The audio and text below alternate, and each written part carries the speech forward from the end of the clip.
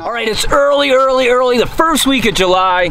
Temperatures have been steaming hot here in South Louisiana, and that's good for crabbing. I tell you what, these crabs go crazy in the high water temperatures, provided you get out here first thing in the morning or last thing in the evening. First thing in the morning is prime.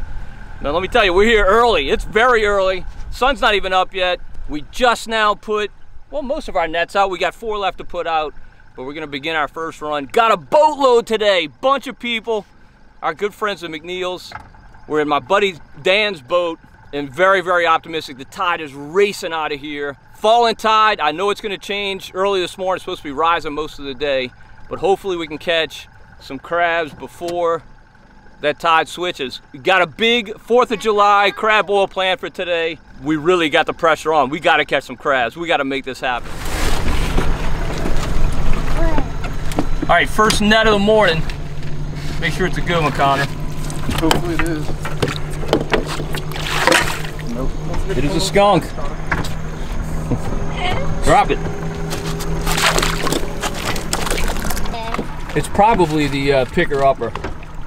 Yeah, maybe the crabs are sleeping. Yeah, I'm thinking they're sleeping.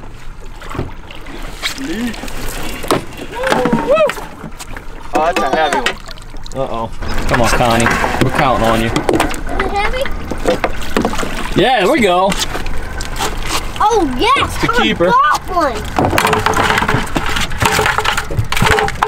All right. Got one. We're not skunked. Wow, you only got one on this run. That's 120 runs? 121 runs. 120 runs, we'll be there. At this rate, we'll be fine. We'll be done about 8 o'clock. In the evening. Hungry. We get home, it's time for the fireworks. Mom, pull it up. Fireworks, that's it. All right, Connor, you're on a hot streak. You made the one mistake there. Oh, they might. Let's get some more water. Oh, that's you. He's struggling. Oh! Big old fat turkey neck. Come on, Connie. You might have to grab the rope. I don't know. No, you're good. Oh, pull it up. Pull it up. Oh, Good one. Yes. Hey, we got 2 of them. both keepers? I mean, just double. We'll pull them out. They're mating. It's gone barefoot. Barefoot. All right. Hey, that's a worth keeping? monster. Hey, at this rate, tipping as it is, as bad as we're doing. It's gonna pick up. Oh, yeah. Come on, Connor. Our meal today is in your hands. Oh, yeah. Good night, the chicken. Rail dump. Connor, what are you doing? Good thing Connor's long. Dude, you've been inspecting. It's a keeper. Desperate times call for desperate measures.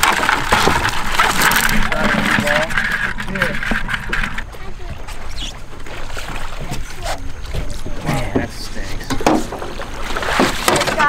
All right, Connor, a triple. Triple babies. More. Oh, Connor, get that one. They're all in the flat, Joel. Give me this. I'll get it. I don't really Buy like your that. liberty.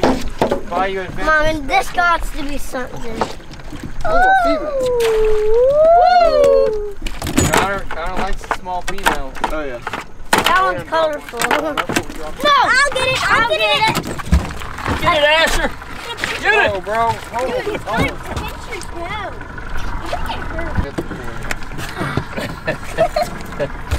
You gotta get a grip on that thing. There you go. Not yet. Good job, Asher. Alright.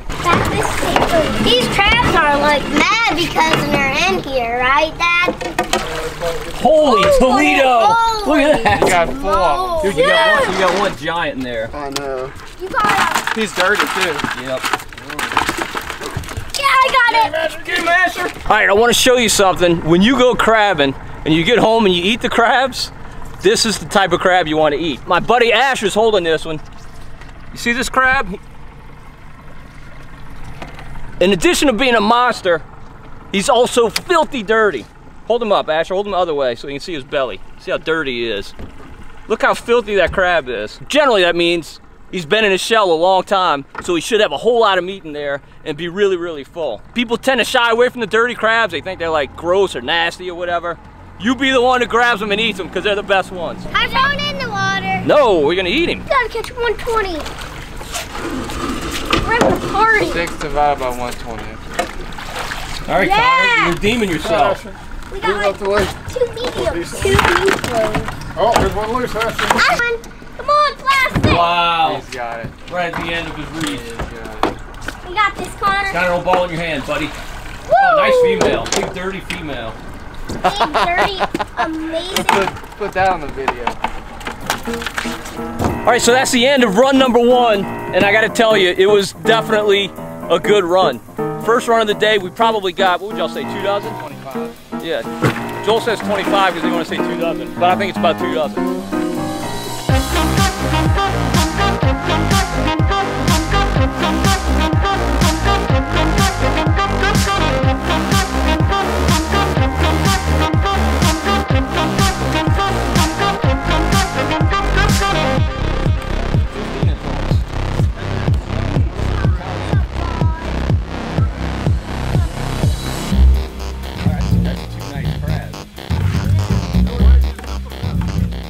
All right, so I did a previous video crabbing along this wall, and I generally don't mind giving up spots, particularly for crabbing. What I wasn't expecting though is somebody to come out here after we put our line of nets and literally put his line of nets directly next to ours, some of them as close as 3 or 4 feet.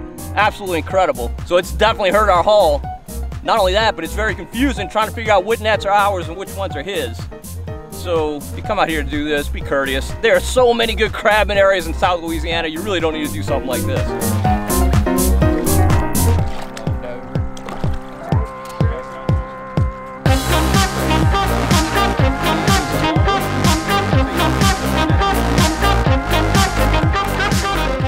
All right, it just goes to show you how every day is different out here. Where Joel and I caught the crabs during the last video has been Skunkville today. Just no crabs at all. One here, one there, nothing to speak of. The hot area has been right along this wall, very close to it, and also in the real shallow water, maybe 4 or 5 feet around the bend there, which we generally don't crab a whole lot in that area. So you gotta be mobile, you gotta move a lot and figure out where these crabs are. It's just kind of like the guys in the Bering Sea catching the king crabs. You gotta find out where that biomass is. And today, it's different than it typically is, but we've definitely found them. So Dan, let me know when I can dump this one. How deep are we? Okay, good. Good job, buddy. I want it to be shallow. Anytime, your time. Yeah. Wait,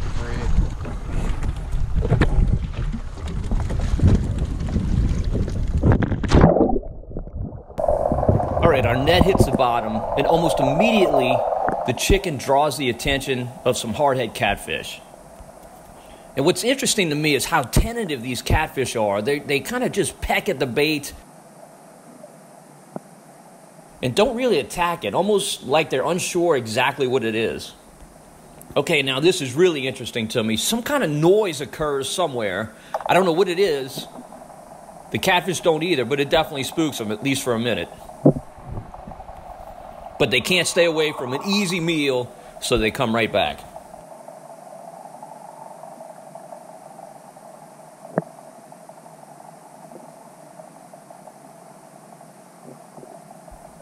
Finally, one of them gets the courage to go in for a bite, but he swims off almost immediately. That kind of opens the floodgates, though, and it's a catfish feeding frenzy. They're doing a number on this piece of chicken. Here in South Louisiana, you don't have to worry about piranha, but apparently you do have to worry about hardhead catfish. I wouldn't want to be standing right here with a cut on my toe.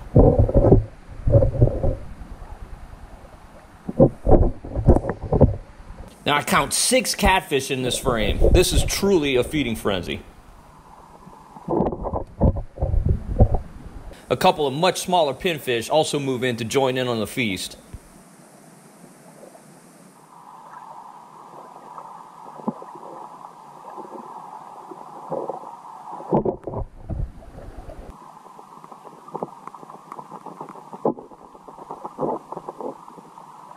This to me is so cool. I could literally just watch this for hours.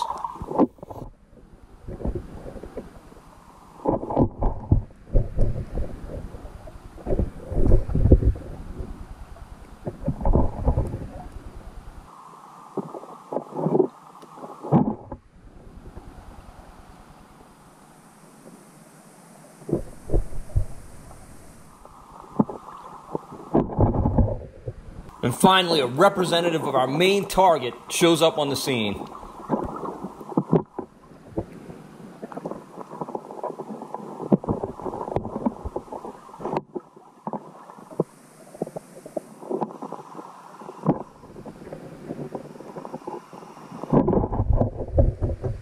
He seems to be having a little bit of trouble negotiating this net.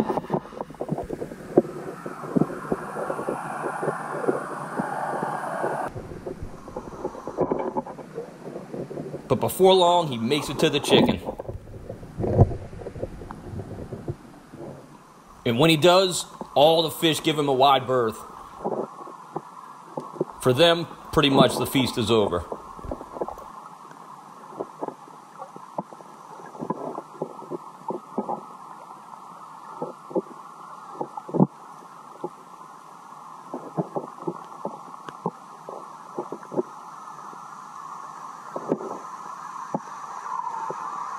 Notice in the background how well you can hear this passing boat.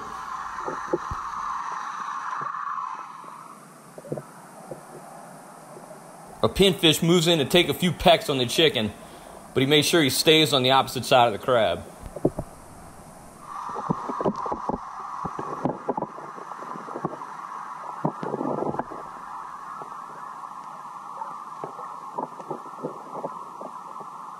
Alright, this is cool. A catfish comes in, but the crab quickly displays its dominance. The cat doesn't make the same mistake twice. Our crab's about to get some company.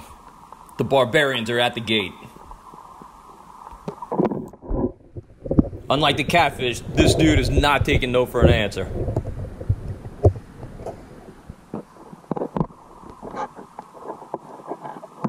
Our original crab looks a little bit intimidated, but he's not giving up his meal.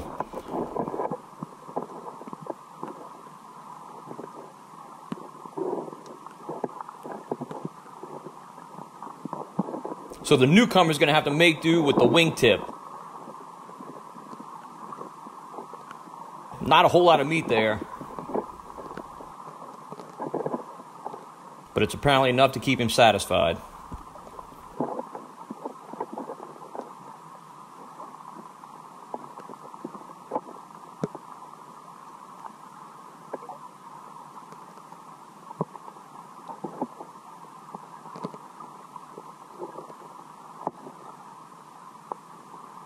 Just like the original crab, the newcomer apparently doesn't want any catfish around.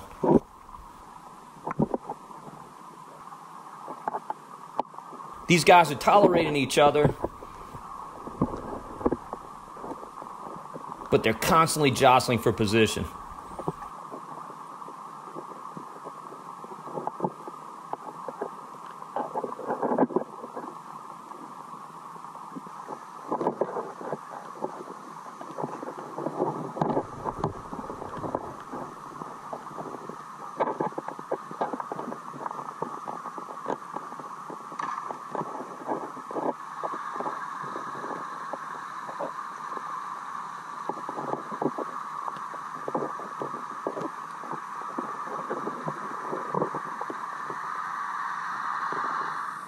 Now look, I put this in here just so you could see what type of impact a passing boat has on the bottom a significant distance away. This net is in 4.5 feet of water. The boat that passed was at least maybe 100 yards away from this net, and it still stirred up the bottom. And these guys are about to hear another boat.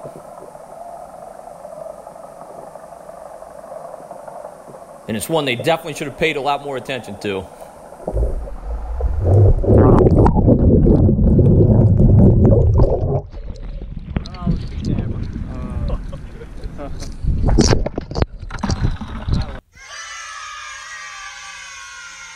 All right, so when we started the day, we had a goal of 120 crabs. We're in the midst of our last run. Now, we haven't counted what we got here so far, but coming into this run, we had 102. So we're hoping to get 18 on this run. We're pulling them up, debating the nets, and we'll be heading home.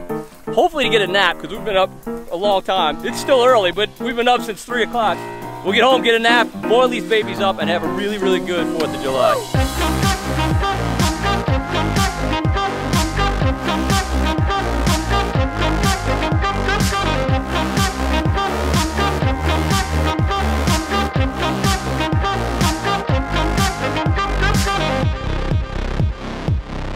All right, Connor, let's see Marsh Man Masson. All right, so Marsh Man Masson here. So we had a goal for the 4th of July crab boil, 120, and boy did we hit the nail on the head today.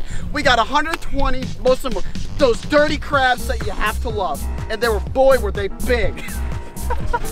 Hey, ready there? And look, you gotta get the arm motion too. Arm. So, yeah.